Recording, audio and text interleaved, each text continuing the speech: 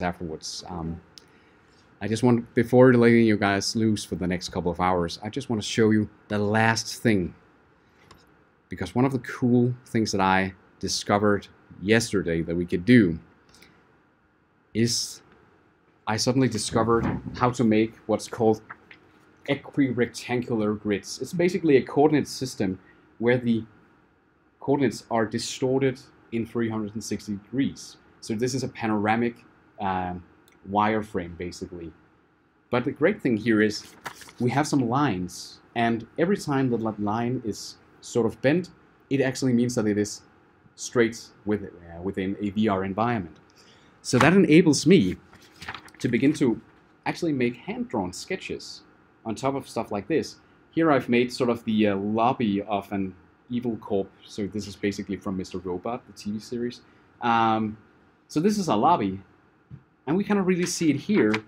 But when I jump in and put just this flat piece of footage inside of Adobe Premiere, again, I've just taken a picture with my smartphone, put the picture in like it was, like I sketched it on paper here.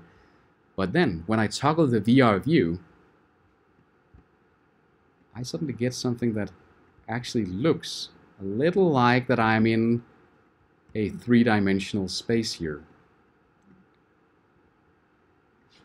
This begins to get us the possibility to jump shoot all the rest of it and say, okay, what if we just sketched some stuff on paper? And I've printed the 25 copies of this, so you can actually just begin to make some experiments with this. Because suddenly we begin to get rather close to some of the stuff you will be doing with Danva in the next workshop, where you will do this kind of prototyping with graphical elements from inside the headset. But now we can actually prepare for this outside of the headset. And the great thing here is this doesn't just extend to hand-drawn stuff. You can also, I've also made, there is a graphic like this one in the folder where I sort of show you can begin to place elements on top of this. So you know everything that is in this area will be in front of you. Everything here will be when you look to the right. These two elements will be to the back. Everything happening up here is at the top or the bottom. So when we can do that, we can begin to, for example, draw things. We know, okay, this is our field of view from within a headset. So every time we change something, we have to sort of change it inside sort of these rectangular grids here. And then we can begin to draw stuff like this. This was another drawing that I tried to make here. I'll try to show you this in Premiere too. So I think it's this one. No, this is actually, you can see here I've just dragged in the guideline to sort of say, okay, you could drag this down to your video layer 1 and then just begin to place elements on top of it. So you have this as a layer you can just delete in the end when you're finished placing your objects. But I do believe, yeah, we have this one here too. Oops, what did I do there? I don't know what I did. Oh, like that. You see again here, just some hand-drawn things. I'm trying to make a lecture hall here, making a lecture. But when I see it here, sort of get this sense. You can see I made some drawing mistakes here. But again, it's really, really fast iteration with this stuff, especially if we just use regular Sharpies and try to draw it on paper and then scan it in. But it also extends to that you can do this in, I have an example here that Andre V made.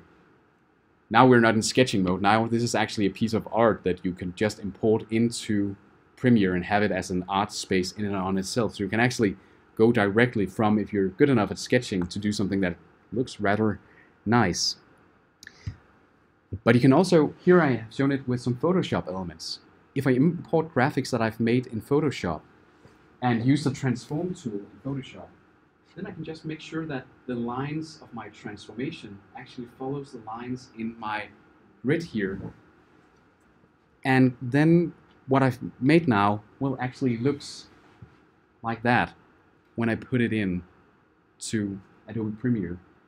So we can easily go to something that actually looks rather nice and actually looks nearly as we have made something in 3D and made all the effort of doing the stuff. If we went a little further, this is just inputting a background photo of a whale and then some interface elements that I was thinking about. But we can begin to orient ourselves in this. So with a little effort, we can really begin to move fast. This was interface elements made in a couple of minutes in Photoshop, and it took 5 minutes to arrange it all inside Premiere. And then we could begin to actually look around. We could arrange it in scenes, sort of saying, okay, now we move into what happened if I had pressed this vocalization of the whale, for example. And this last example is one I can show you in Premiere. I have added an entire folder in your assets here. There's an entire folder called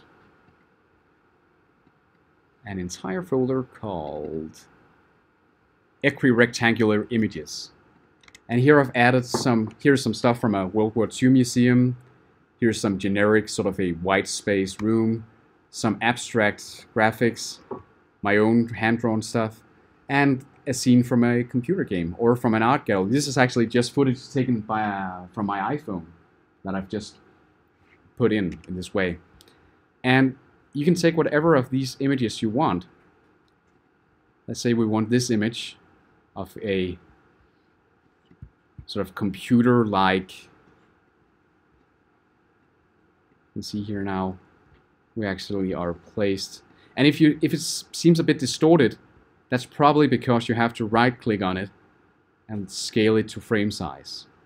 It might be bigger or it might be smaller than the frame. So always remember to check if it's scaled to frame size. And now when I'm placed myself in here, we could essentially duplicate a lot of the stuff that we just did in the other sketch. We could take this simulated Vive controller and we could put it on top of this background layer. Something like that. And again, just remove the green screen here.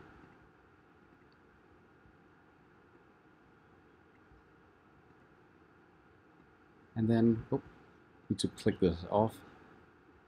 And I can begin to position this as something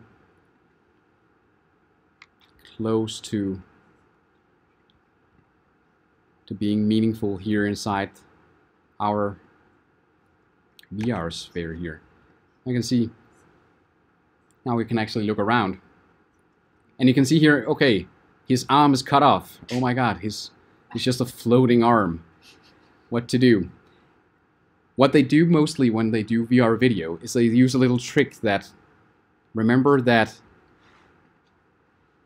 we saw here that everything that happens in the bottom is actually the entire bottom. So if I make an entire square block down here, it will actually become a circle because it's all wrapped around in sort of a circular dome here. So if I jump in here and take this view and just go up to make a legacy title as we did before, but now instead of drawing a crosshair, I just draw maybe just a square.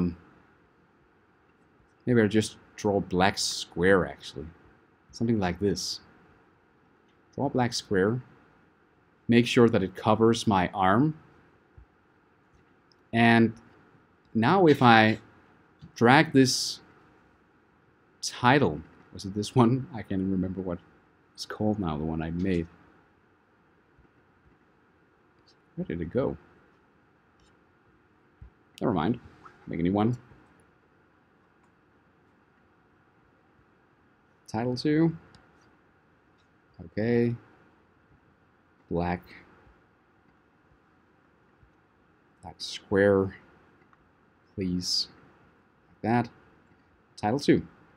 And if I drag this on top of my footage now, you can see now the computer soon burns up. So now I actually have just a black angle down here, and I can actually see this one had to be scaled a wee bit more, like that.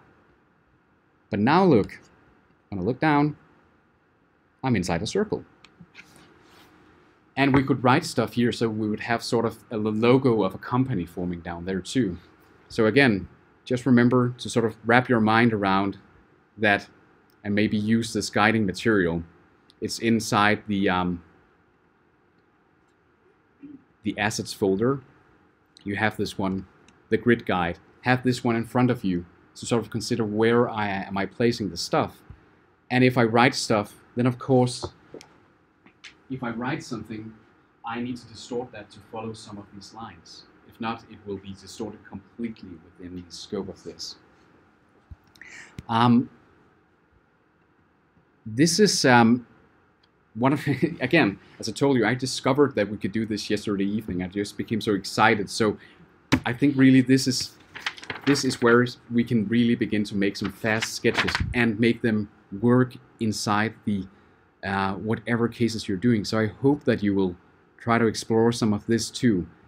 And the last thing is that if you want to make stuff like graphical overlays and stuff like that in this kind of environment, you have to use the last effect that I'll introduce to you guys is whenever I import, let's say I have here in our assets folder, we have one called sci-fi screens.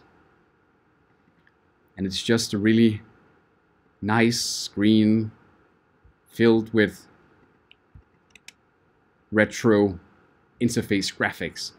But let's say I wanted to show a concept where I am in this futuristic place and I want to place this graphics so it looks like it's over here instead of one of the windows.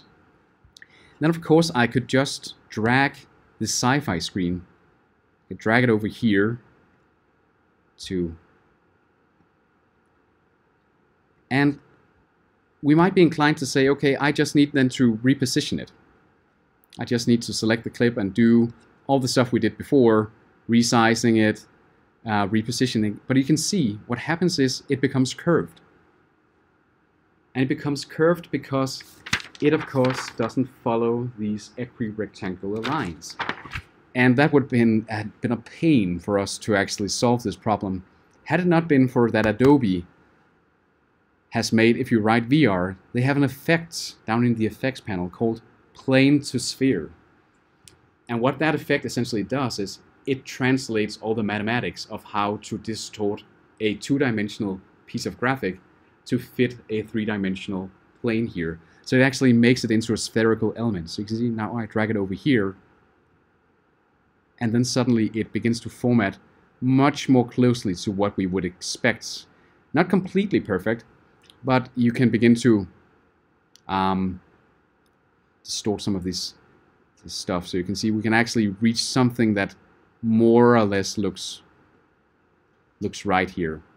So by adjusting the scale here and adjusting the scale to which it adjusts its plane, you can actually make something look rather nice. And then of course if I wanted to actually place it in the window to make it look completely like I wanted to, you will probably remember that in the sketching tutorial there was this effect called a corner pin that we also applied to sort of distort the perspective of graphics. You can always just write for it up here, corner pins. And when I apply that one, the sci-fi screen, corner pins, whoop, see, maybe we need to zoom out a bit again. And when I then select the corner pins down here, maybe I select it down here instead, then I actually get the opportunity to drag the perspective of each corner of this graphic. And now you can see it actually warns me that my graphic card is overwhelmed. But then I can actually sort of try outside of the VR mode. I have to deselect that one. But I can actually try to make it fit. And of course I can zoom in a bit if I want to. But again, you can see right now we're doing stuff that I told you shouldn't do. We're clearly out of sketching mode. Now we're just making it look nice. But again, just to get it perspective right, something like that. Close enough. Now when inside our little scene here, we actually have my hand here, and you can see over here we have an interface of a graphical element I imported, and it actually looks like it belongs there, more or less, right? You could do that with your data visualizations, your two-dimensional graphics. Use this plane to sphere effect and then corner pins to direct the sort of perspective. And you could do it on top of stuff you have green screened here. Or you can do, as I have made an example of over here, you don't have to import the graphics here, but here I have a layer of the previous World War II image. I just dragged the same image inside, and over here I added saying, okay, what if suddenly I had the opportunity to, through the same dashboard here, say I want to see what the evil Nazis did under World War II, and since I have no humor at all, I rapidly stop motion animated some sad people being lit on fire, but that's all taking place in our new three-dimensional grid here. So again, we can mix and match modalities, effects, and by just applying it in this equirectangular mode, we can really begin to apply some stuff. So, yep. It's that image. Can you actually put a video like that? It looks like there is a video screen there. Yeah, you could easily. Actually, the graphic here is just a video from YouTube, a free interface animation from YouTube I downloaded. So it might as well have been, let's say, footage you have captured, or the news you've recorded, or something like that. Or it could be other green screen footage. It could as well have been my colleague Vash from the video you green screened in the guiding tutorials. You might as well put him inside there, so you could put green screen persons inside of the scene too.